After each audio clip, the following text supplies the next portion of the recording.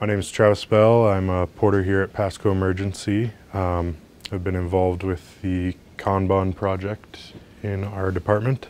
As a department that's quite busy and really dependent on supplies, we wanted to make sure that we always had enough and had it when we needed it, where we needed it. Originally, we had just all of our supplies in one color bin or the cardboard boxes that the supplies actually came in. We've moved to bins of different color depending on the type of product. So for example, blood products or circulatory related are in red, respiratory products are in blue, urinary are yellow, black is miscellaneous, green is for patient care, white is for dressings. So just at a glance, that helps you determine where you're going to direct your focus. If you're looking for something for an IV, you know you're not going to go to a blue bin. Whereas before, the supplies required could be on several different carts, and so you'd have to just know where it was and learn that over time. So one other thing we did to help people find supplies is we did an alphabetized list with dividers. So people searching for supplies, they can come look for like a 10 ml sterile water, but as well I've got alternate descriptions of it. So if there's a consensus from the department that there's, people call it 5 different names throughout the whole department, I've got all 5 in there referring back to what it actually says on the card, and regardless of what they've searched under, they still find it in the location and can then use the alphanumeric to locate the item. The Kanban types, there's ordinary, which is 1 card for every item. So we've implemented that for larger items and less frequently used or more expensive items. So there's a card attached to this central line insertion kit.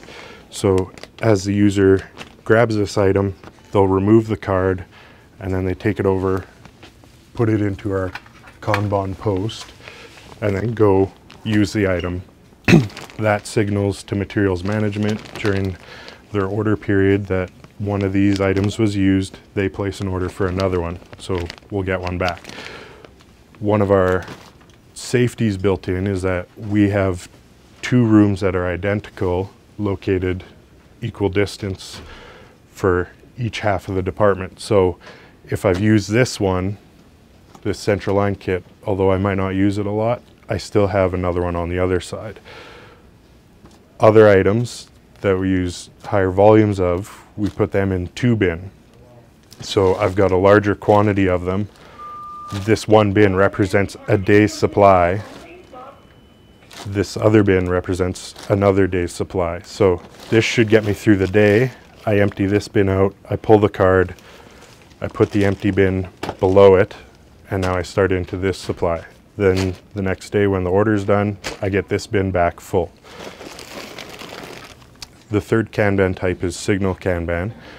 That we did use that in our first try at this. It was ideal for the amount of space we had. It worked well. However, there's high probability of user error because the card sits at a set point within the supplies.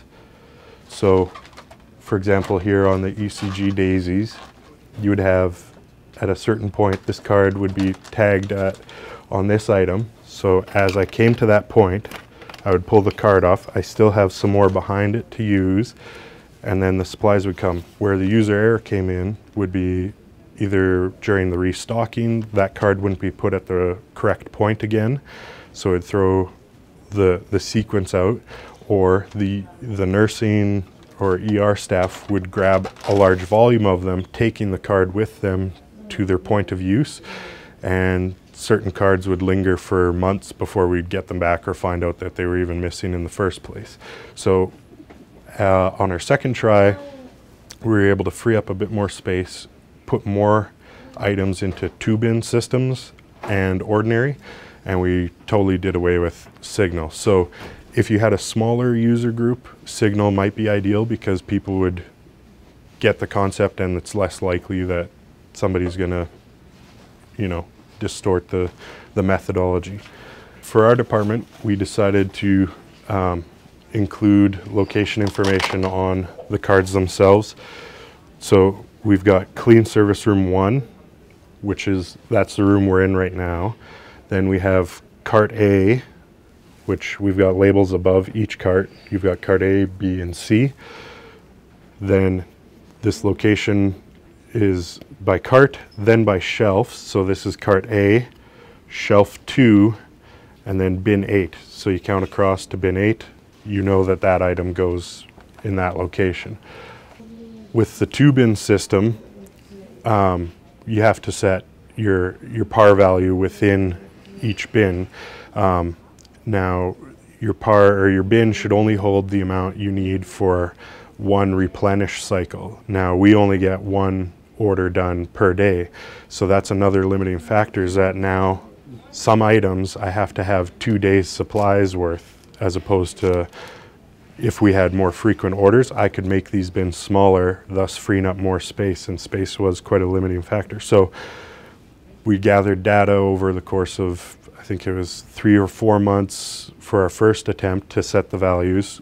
So we figured out what was the average usage, what was peak usage, and then applied the Kanban math to it to determine what point we need to, that's the amount we want in that bin. Or if you were doing signal Kanban, you determine, here's what I'm going to likely use in a day, and then behind it, that's what my safety is until I get my next replenishment. One of the difficulties we had was actually in acquiring the bins. There's no single vendor that was able to provide everything we needed.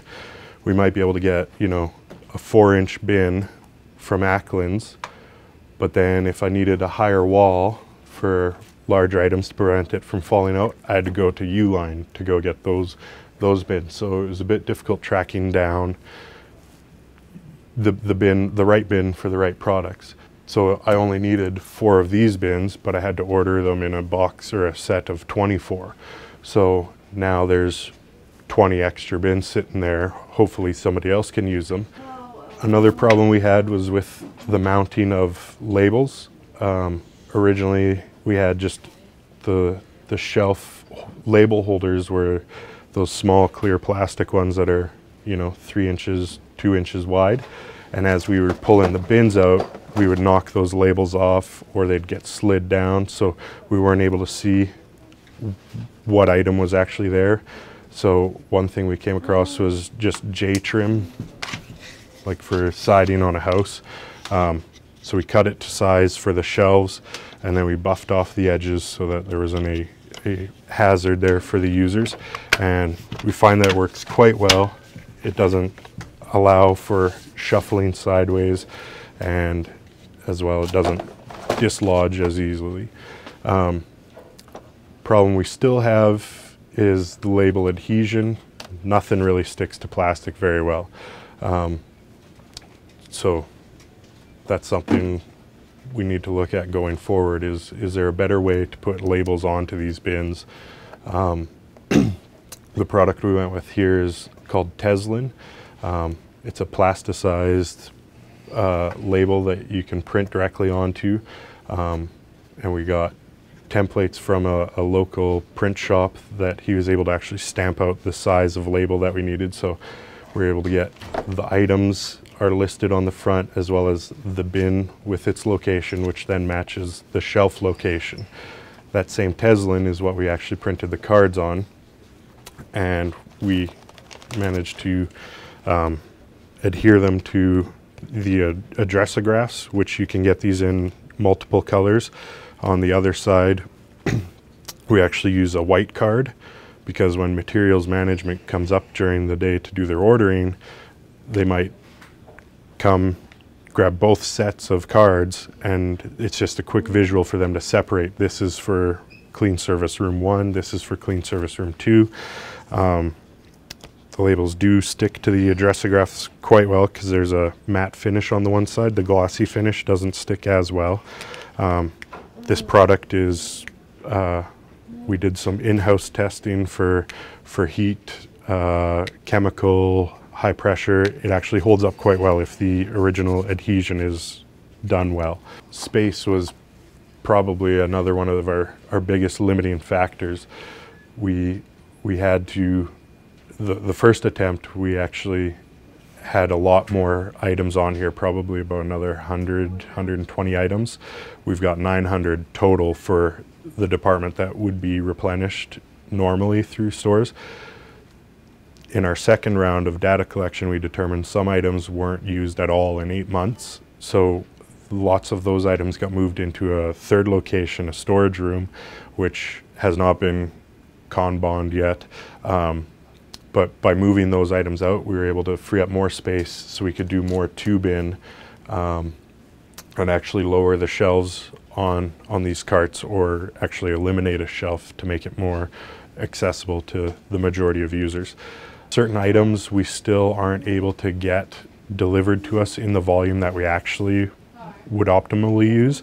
We still have to accept larger quantities just because our suppliers ship them to us in a larger volume. So again, that's where materials has helped us out on some issues. For example, there's a suction filter that we use maybe 2 of in a month. I have to get that in a bag of 200. So some items they're willing to keep the extra downstairs, but others we still have to take like a whole box of alcohol swabs if I order. I mean, that's not a big deal, but it does add up if it's happening multiple times. Like this particular swab, I'd probably only use actually a quarter of this box a day. So I still have to take some volume of excess because we haven't got to that point yet where our vendors are fully on board working with us and okay, yeah, we can break that up into amounts of 10. We still get bulk on some items.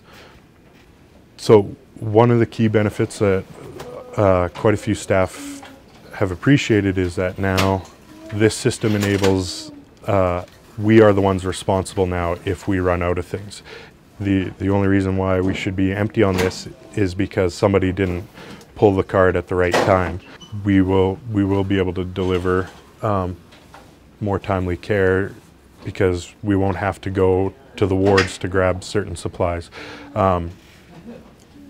Before, I don't think that was a problem as far as what we have here. We still had the same amount of stuff. We've just diminished it, so it's more of a cost saving so far. Before Kanban, we ran out of the neck collar for about 3-4 months. So they were traded like gold between departments. That sort of thing is still occurring where we still get out of stock with unknown return dates on when we're going to get it back.